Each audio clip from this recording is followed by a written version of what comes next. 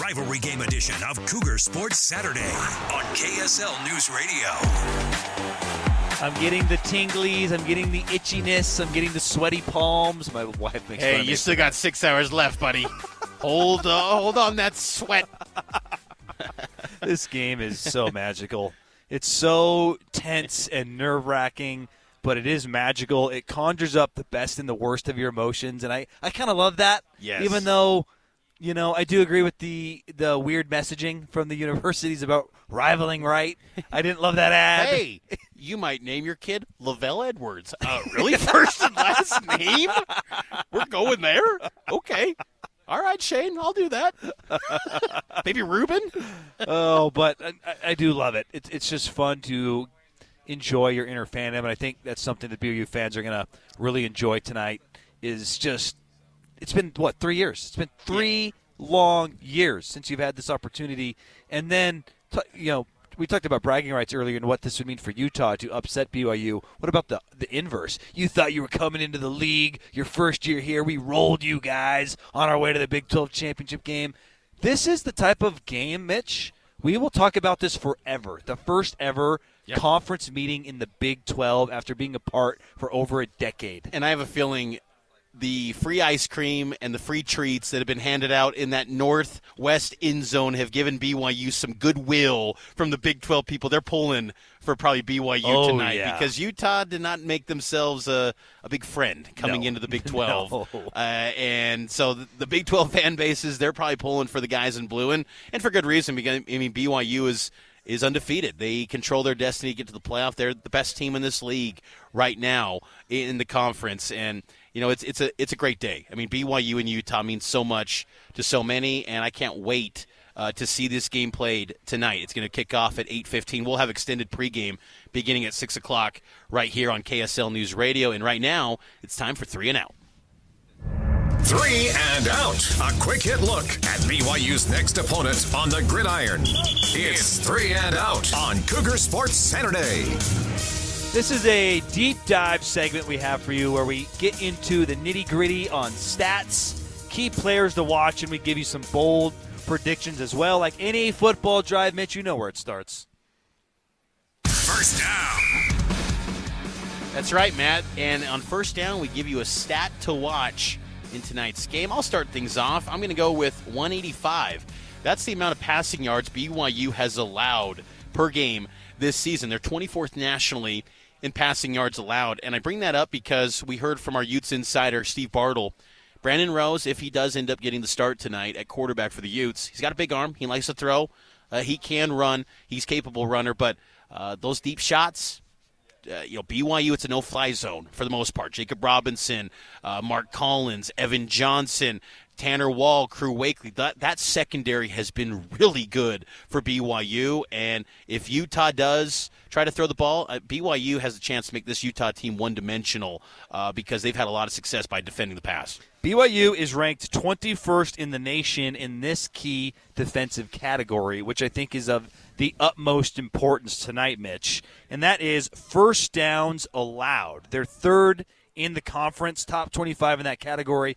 However, the caveat there is they are 81st in the country in allowing third down conversions. If BYU can limit Utah's ability to sustain drives, get off the field, limit the number of first downs, I like BYU comfortably in this game. What gives me concern is long, sustained drive that shortens the game and eats the clock and puts more importance on every individual offensive drive for BYU. So got to watch those first downs, got to limit those and get off the field. And if BYU's defense can do that, they'll be in great shape.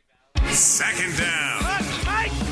Second down is where we give you some players to watch, and there are a lot of interesting players across the board. I'll give you one for BYU's offense and defense and then a Utah one. Offensively, I'm watching Bruce Mitchell. I think Bruce has done a fantastic job this season, but he has not faced a defensive line like Utah. Now, if Bruce, who a lot of his peers on the offensive line say is one of the strongest players on the football team, if he can handle Junior Tafuna and others on the inside and open up running holes, then that is a decisive edge for BYU. And on the flip side, I want to watch a potential battle between Tyler Batty and Spencer Fano. Can Batty get pressure on Rose? It is critical for BYU's defensive line to play up to the reputation they've earned this season. You could go with Micah Bernard, you could go with LG Martin, and those are fine matchups to watch. But Batty on Fano. Fano is ultra-talented. He's already getting NFL praise. This is the type of game for Batty where if you want to play in the league, you got to show it against one of the best tackles in the conference. If Batty can have one of his best games and prove to be a difference maker at pressuring the quarterback, that'd be huge for BYU. I like that pick. I'm going to go with LJ Martin, sophomore running back. There's been a theme, kind of an underrated theme in these road games for BYU where LJ's been healthy. SMU, UCF, first 2 or 3 plays, hand the ball off to LJ to set the tone.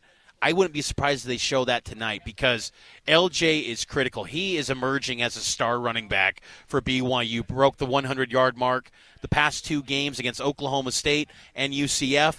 Kalani said he's 100% this week. Got a little bit of a bone bruise coming out of that UCF game where didn't give him the chance to close out the game. But I think LJ is going to be huge. But I think what's also maybe even zooming in deeper on that running back unit, the whole group's healthy. Aaron Roddick said that this week. Hinckley. Sione Aimoa, who is a name that, what a stud, and we haven't had a chance to really see him since K-State. Enoch Nawahine is expected back. Miles Davis. So you got 5 guys. And we know in this rivalry, we've seen sometimes BYU have to dig into that depth at running back. 2018, they didn't have any more running backs. It was Matt Hadley, and he got, I think, a little bit nicked up in that game. You've got to have a strong stable of backs, and all of these unique kind of path that these running backs have taken to this point helps them in a game like this where you've got to get tough yardage. LJ Martin leads the way, but that whole running back unit's going to be an area to watch. Third down.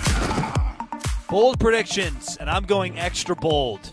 I don't know if it was being emboldened by my win in the top 5 or if the nice weather we've had during this outdoor show here at Roland Hall, which has been quite nice. We're seeing some fans roll up, getting ready for tailgate. I think BYU is going to be turnover-free in this rivalry game. That's how I'm feeling good about BYU, Mitch. Turnover-free, they do that. I love their chances to win this game. You feel good even if that song starts playing? Yes, even with that in the backdrop, turnover-free?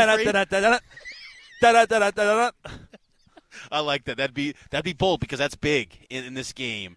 For me, Matt, I'm going to go BYU runs for 200 yards. Whoa, I feel that's bold. 200 yards. I'm going bold. I'm going bold. That's got blowout written all over it then. And that's 200 yards. But, I think this could be a little bit of 96. Maybe I'm taking a shot here. It's got to be a bold prediction, so I want to give you that reaction. But 200-plus yards, maybe just barely. If they did those 2 things, what's the score? No turnovers and 200 yards on the ground. 34 I still think 10. It could be like, 24-13 or something. Like it still could be something crazy because maybe what the messaging I'm saying is maybe the passing yards aren't as much in this game potentially. But I think here's the thing: if you are breaking their will down in the ground game, how much more life is left in this Utah football team? And look, I just have a lot of belief in LJ Martin, and I think he's got the right temperament for a game like this. He's not fazed by anything. He's just so quiet. He's so kind of meek and humble, and Kalani loves those type of guys. And I just don't think he's going to be fazed by this environment. Like, he's just the same temperament no matter what the circumstances are, whether Kalani's dancing in the locker room or it's a critical third down. Like, he's kind of the same mood. So I think you need that in these spots where you don't get too high, too low. I'm excited to see what LJ Martin can do in this game. Let me riff off a few more interesting stats for you here. BYU is one of 12 teams in the conference that are ranked in both the top 25 in scoring offense and defense. That's a good number. Here's one that is kind of an under-the-radar thing, but I think it's an important one.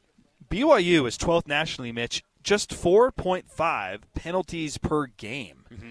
They are way more disciplined than last year. Last year there were weird penalties, out of timeout issues. I feel like they've been a lot better in that regard. There's still been some weird timeouts, and maybe that's just a calling card of the Kalani Sitake era. But they have been much more disciplined. This is the type of game where you cannot have an unsportsmanlike penalty that erases a punt. You have to be buttoned up in every phase of the game. We were talking about this a little bit ago.